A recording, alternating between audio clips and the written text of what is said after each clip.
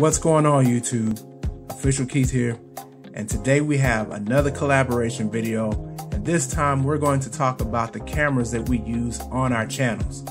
Now, as you can see on the screen, I have the Canon T6. This camera is a very nice camera to get into as far as it being your very first DSLR without necessarily breaking the bank.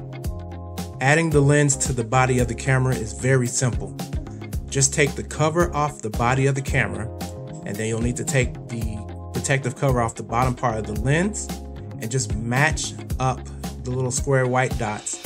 And when you turn to the right, you'll have a nice click, snug feel. And then with the caps, you can actually screw them together and they make for easy storage. So it's a pretty good idea that they have there with Canon cameras.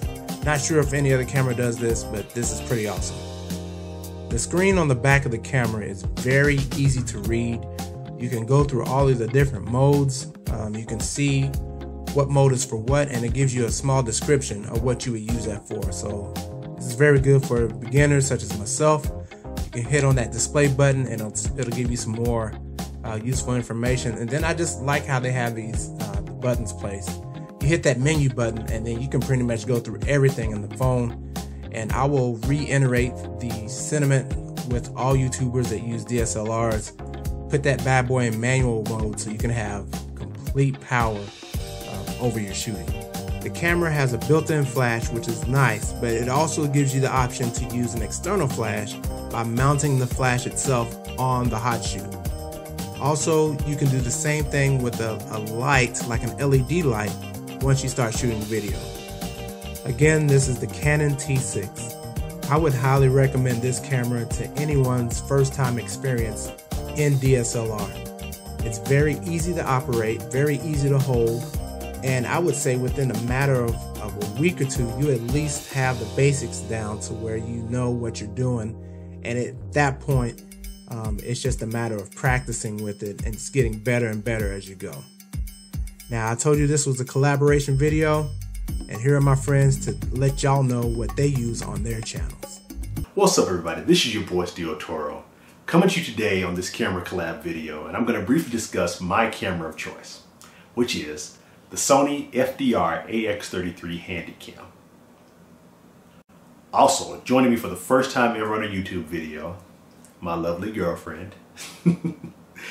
She's going to briefly discuss her camera of choice, which is the GoPro Hero 5 Black. So my girlfriend was looking more for a good action camera, something she can use when she's snorkeling or when she's hiking up a mountains or through forests and whatnot. I was looking more for a camera that was more for live streaming and doing YouTube videos, but that also did have the ability to take still frame photos if I wanted to. So without further ado, let's each get into our respective cameras. Okay, so as I mentioned earlier, I am the proud owner of the Sony FDR AX33 Handycam. Now originally I was looking for a still frame camera that had the ability to do videos and live streaming. However, the more I talked it over with my girlfriend, the more I realized, I don't really do a whole lot of still frame pictures. So it made more sense for me to get a camera that was more dedicated just for live streaming and doing videos that had the ability to do still frame pictures if I wanted to, than something that was more for still frame pictures that could stream. And that's exactly what this thing is, and I cannot be happier with this Sony camcorder. It's completely customizable. I mean, the frames per second, the shutter speed, to the video quality, I absolutely love this thing. Now, admittedly, some of those options are pretty hard to find, so you really have to dig in and learn this camera. But once you do, you will not be disappointed. I mean, my video and sound quality went from this to this. And I haven't even done a real live stream with this yet. I'm very excited. So that's why I decided to go with the camcorder versus a still frame camera. And I am very, very happy with this thing. So, babe, why don't you go ahead and tell us how you feel about your GoPro? Hi, I'm Will, and I got the GoPro Hero 5. Now, unlike Steel, I wanted a camera that could do still shots as well as activity videos, like hiking and biking. But I wanted it to have a good battery life. That was important for me. That is why I got the GoPro. Now, this thing is completely waterproof. You can use it in the swimming pool, in the hot tub, and even in the sauna. The battery life I found is okay. We went on a long walk walk over an hour, kept it on the entire time, took some videos in 1080p, and then when the walk was over, I had 45% battery life and 13 videos, which isn't bad. So I'm actually pretty happy with the GoPro. The battery life could be better, but it does get the job done. So that's it for me and the GoPro. So, who's next? Welcome to my dungeon. Let me show you what I'm working with. So for my primary camera, I actually use a Canon SL2 24 megapixel sensor, 1080p, 60 frames per second. Also have that paired up with a Rode mic, and I also have a newer light. I believe you get at least 800 lumens. It's pretty for those close-ups and things like that, so that's what I use for that. You also have the flip out screen so that you can actually look at yourself. Pretty good for vlogging. This one also has, once again, it's a dedicated mic, so I have the Rode mic hooked up to this. Then I also have it sitting on this is a generic 65-inch tripod. I actually bought it from Target. So actually 66-inch tripod. So if I'm standing up, I can actually do a video with me standing up or sitting down. So next I'll be taking a look at my secondary camera setup, so hang on a second here while I look at that. And this is my C-stand that I use to have my secondary camera posted up. So I have no idea how tall this thing is, but it's tall enough to the point where this is where everything hangs out here. So this is, all of these little devices here are all kind of separate. Like the C-stand I bought by itself, but the I forgot what you call this part here, the little connector piece here, that bought that from B&H Photo. All of this was actually specified by Kevin the Tech Ninja, and my camera would actually go here, my second camera, which is my Sony Sony RX100 camera, would actually clip on there, and I have that for my shots where I'm actually, doing unboxings and things like that. So yeah, that's pretty much my setup there. I don't have that camera on me, but I'll have some B-roll for that Sony RX100 Mark III, and that's pretty much my setup. So appreciate everything, Keith. On to the next one.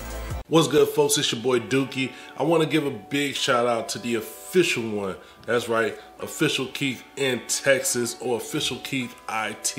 You know what it is, man. I appreciate you for letting me get up on this collab. Today, I'm talking about my camera that I use for my bang videos, which is the legendary Panasonic GH3. Now, I know before we go any further that this camera is super old. It is about using what you have to get what you want. Dang, that sounds like Players Club. You just use what you got to get what you want. But no, it's about making it work. It's about finding, when you talk about cameras, people always want to go for the latest and the greatest, the best specs and all of that. But I promise you, you can take what you have, if you learn how to use it right, and make it look really good, make your videos look great, and really get some good quality. Now, the reason I like the Panasonic GH3, and I haven't really been pressed to upgrade from it, only reason I would really want to upgrade from this camera is for 4K, because this camera doesn't have 4K. So, I could get something like a Panasonic GH4, or something like the Panasonic G7, or something like the Sony A6500 or 6300 if I really wanted to make my channel 4K. But I actually do love this camera because for 1080p, I can shoot at 60 frames per second, get that nice slow motion. Being that it's micro four thirds, I can adapt a variety of lenses to it. I have some native lenses, I have some Canon lenses, I have lenses from all different types that you can get an adapter and place on this camera so you can get the look that you want. Also, one of the things I love about this camera, and I really do, is the battery life. I could use one of these batteries for multiple videos. Like I could go out on a shoot and shoot a whole day on one battery. So battery life on this camera is super fire. Other things I like about this camera, it has a mic input, which is good, so I can use a variety of on-camera microphones or booms if I need to. It also has app support, so I can hook it up to my phone and use my phone to control it if I need to, if I'm out in the field. And it has a variety of other great features that, for me, making these videos, it really helps it out, makes it easy. If you're interested in this camera, you can pick one up pretty cheap, secondhand on, eBay or sites like that. I mean, you can probably get one for a couple $100 at that. Well, I'm gonna get up out of here. Shout out to everybody on the collab. It's your kinfolk Dookie. Holla at your boy.